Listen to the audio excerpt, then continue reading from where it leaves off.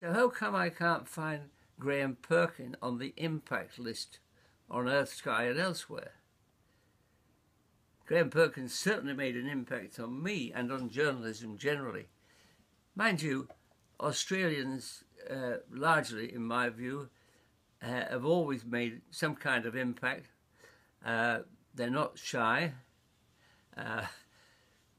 I've known, going back a long way, I saw Bradman thrash England at Old Trafford. I got thrashed myself by a young Australian at Oxford, Malcolm Turnbull. I thought he'd do quite well in journalism. And my friend Robert Hughes was, of course, the great literary critic of all time. Not right to say Graham came into my life as an editor. He erupted into it, warm, boisterous, gregarious, insistent. It was just a joy. And at the same time, curious enough, I'd just become editor of the Sunday Times at 37. He'd beaten me by a year to become editor of The Age. And there was another young editor, all came to London, although we never three of us met. There was Graham Perkin and me and Ben Bradley, all with aspirations, all very competitive. And I'm sorry we never met. And all of us, actually, in my case, Dennis Hamilton, in Graham's case, it was Ranald MacDonald, and in Ben Bradley's case, it was Kay Graham. Now, those two, Bradley and Perkin, shared a common trait. They would put their head straight in the cannon's mouth in defense of courageous, independent journalism. And it's very funny because he didn't get everything right. I have an entry in my diary which I'm going to read, which I found in going through my papers. This is Graham. I'm not saying that Graham Perkin always got it right.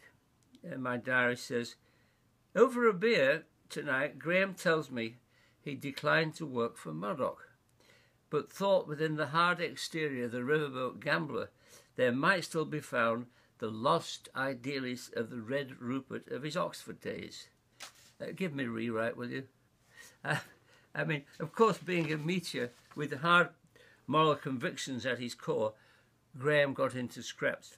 I can see him now, leaning forward, eyebrows rotating, it seemed, smoke coming up, an imposing bulk, and my God, explaining why he wasn't going to give in on this particular story or that particular campaign he was running, because he was determined to stay an independent newspaper at all costs, because he knew, and his editors, I think, will affirm this in choruses, as only the press or newspaper can stand between the greedy, the bullies, the con men, the liars, the malefactors of great wealth. Between these people and the public, the newspaper and the press, online or whatever, remains the best bulwark of civil liberty. And of course, Graham believed this with such a vehemence, it was impossible to stand up against him, even when you agreed with him, because he overwhelmed you. Right then, it was right then what you said, Graham, and right to now. Good on you.